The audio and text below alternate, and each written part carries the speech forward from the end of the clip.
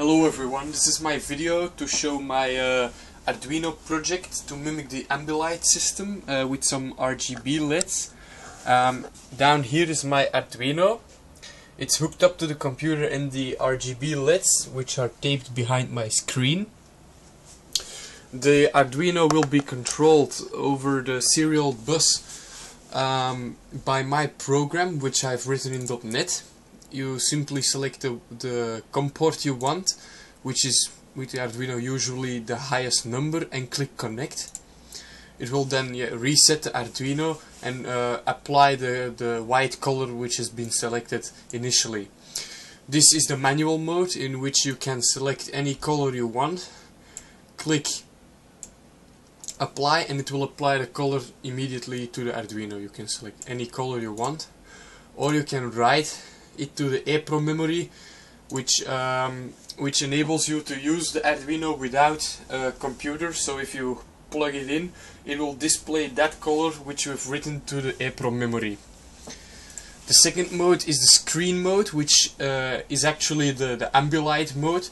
It samples the screen by taking screenshots and calculates the best average color. I'll give a small demo with a video on YouTube.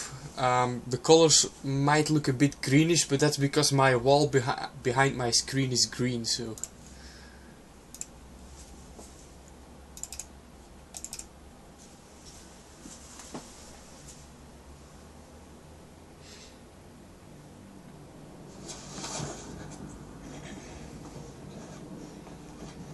Amadei, jump.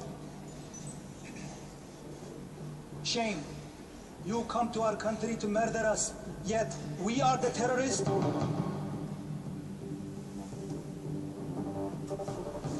call signs listed. We are mission launch. Repeat, we are mission launch.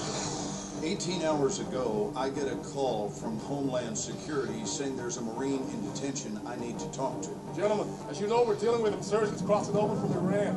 You want us to believe that there's a PLR threat and Solomon's at the head? You're the quick reaction force, gentlemen. We're trusting you to handle it. The nuke is still out there. Can't just walk away from the threat. Let's go find our Marines. I said get down on the ground!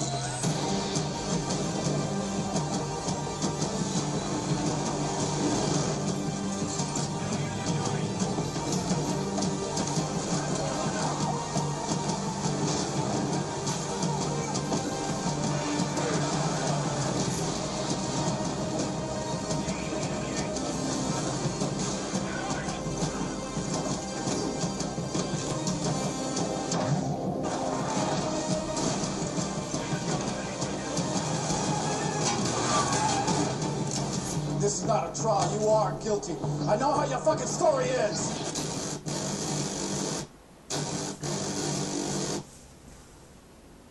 So as you can see, it works pretty well. I'm still working on the algorithm to fix it a little, because sometimes when there's a lot of action or a few areas of red, it will too easily take those small areas and use them, and it generates sometimes the wrong color, but I'm still working on it, but it works very well for the most part.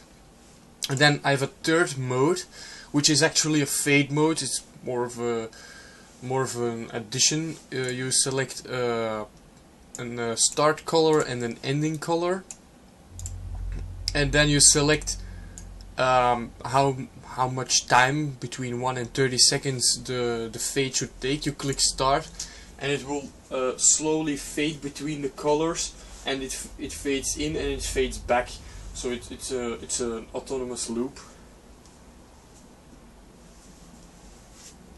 Okay, so I hope you've enjoyed the video.